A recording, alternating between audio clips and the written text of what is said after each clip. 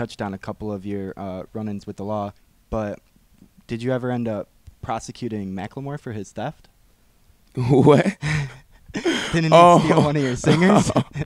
Man, Macklemore, he's on a heist, man. He's yeah, he's super dope.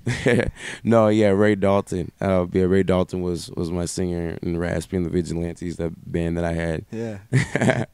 Yeah, Mac. He knows he has to pay up. Did he really No. like? But it was like after the Oh fact? no, he wasn't like, hey, I'll pay you more over here. Yeah. No. It was just nah. Like those guys are both all the homies. Like OR is the homie. Like Ryan Lewis, I just had pizza with Ryan. You know, like all those guys are the fucking homies. You know, Yeah, hell Ryan yeah. was like the first time I met Ryan, he's like, bro, I fuck with your shit. We all fuck with shit. Man, on the tour bus, because it was like when me and Sam were leaving on tour. That Yeah. was the first time, you know, that Sam met you out there in Cincinnati. Yeah. We were leaving, you know, to hop on the plane to get and start the tour, and we ran into Ryan Lewis and OR, and so I've been knowing OR like I used to date his sister and stuff like that, and but this was the first time I met Ryan though, and he was like, Raz, like shakes up with me, like shows me love. He's like, man, we were just bumping your shit on the tour bus, bro. I fuck with your shit, like. And I was just like, you know, me and Sam were just sitting there, like, and I was just like, oh, that's dope as fuck. Yeah. Like, I was like, thank you, bro. You know, but yeah, so like the community's dope, and yeah, they didn't steal my singer, you know, like Yeah. it was just that Ray was fucking with me like for a while, you know, and then he went on and went to that. So, Yeah. but yeah, it was dope. Definitely. It's so dope to see everything that they're doing. Definitely. For real. And even if it had been that type of situation, I'm sure you would have been able to understand, at least on some level, as long as it was for the greater good. Because didn't you actually play Robin Hood in a school function when you were little? Yeah, I did play Robin Hood at a school play, and I did Sunjiata. Like, yeah, I've always loved stage. Period. You know, like, and that's why I say it's so dope that I do what I do, because all those things are. You know, it's so dope that I'm passionate about all of the things that involve my work now. You know what I'm saying? Like, so it's not work. Like, some people just like recording, and they don't like making a beat. They don't like the production of it. They don't like performing. They just want to rap. Like, all right, go to the next song. All right, go to the next song. Like, that's dope. If that's them, like, they're super rappers. Like, I'm not even hardly a rapper. Like, I'm a rapper. I am.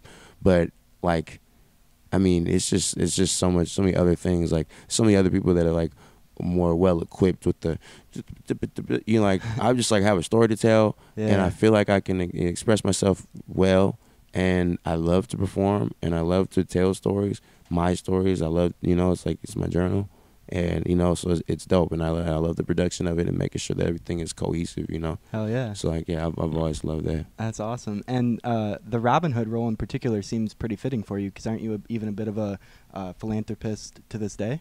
Yeah, definitely. I like to keep it on the low sometimes.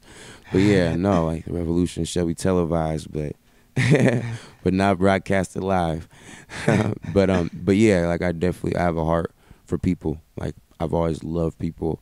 You know, I want to make sure that the platform that I have, that I'm able to do a lot more than just, you know, rapping, running around getting money, doing tours and things like that. You know what I mean? Like, if I have a platform of all these people that listen, even the little platform that I have right now, imagine that, like, if I wasn't doing anything with that, and then imagine if I am, like, on this crazy level that other rappers, you know, have attained, that have got on, and I don't do anything with it. I just sit around with my dick in my hands, fucking bitches, getting money, and that's it. You know, I can do. I was doing that before music. You know, like, I could do that, but, like, what about, like, doing something, changing the world, making things better, and all that shit? Like, absolutely, definitely all about that. And that's a rare trait, because a lot of people seem to have nothing but cheese on their mind, which is, you know, partly why record labels are often seen as a trap nowadays. But lucky for you, I understand Lior actually was so into your music that he ended up skipping a Packers game. Like, what happened? Yeah, and it's trippy, because Lior and his whole family are huge Packers fans. Yeah. And, like, you know, so at first when he told me that, like, oh, we missed the Packers game, you know, to watch your videos, and you know, I was like, oh, okay, you know, so I take everything with a grain of salt, especially if I don't know you, you know. Yeah. But, like, then, like, really seeing that, like, they are huge Packers fans, like, they don't miss a game type of thing, you know. So No, it was dope to see. But yeah, and the fact that like he because he came at me because his stepson is, you know, Tory Burch. Tory Burch, she like makes all the designer handbags, like $450 slippers and shit like that for ladies.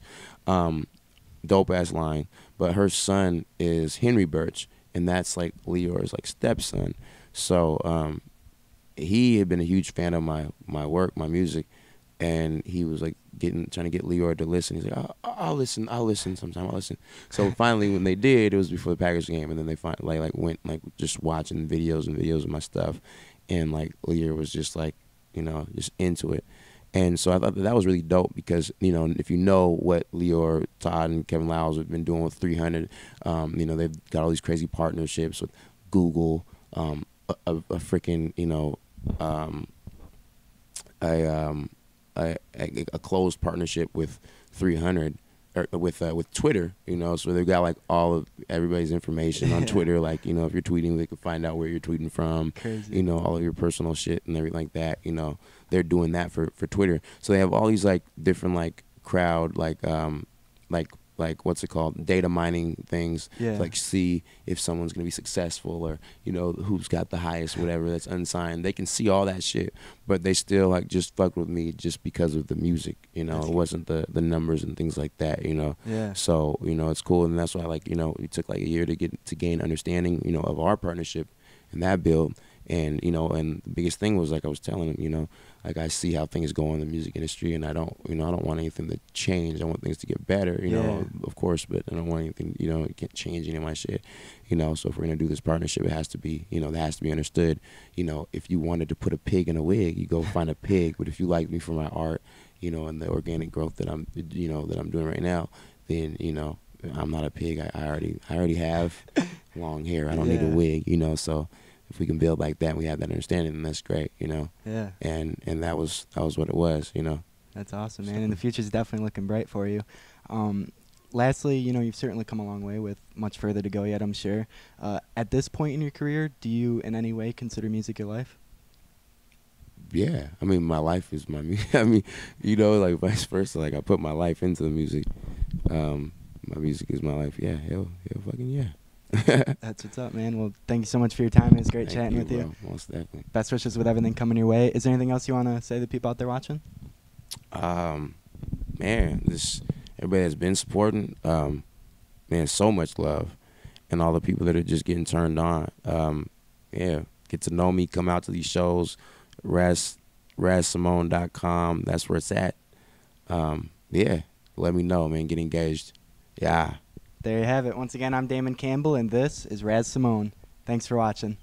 The name Raz, as I understand, comes from you having a raspy voice, so I found it kind of ironic that you actually used to own a speakeasy. Oh, yeah. Yeah, I was taking it back.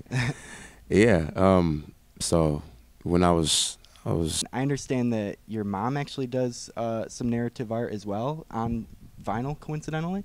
Yeah, she does. Yeah, she does paintings on vinyl. She does oil paintings on canvas. She does sculptures.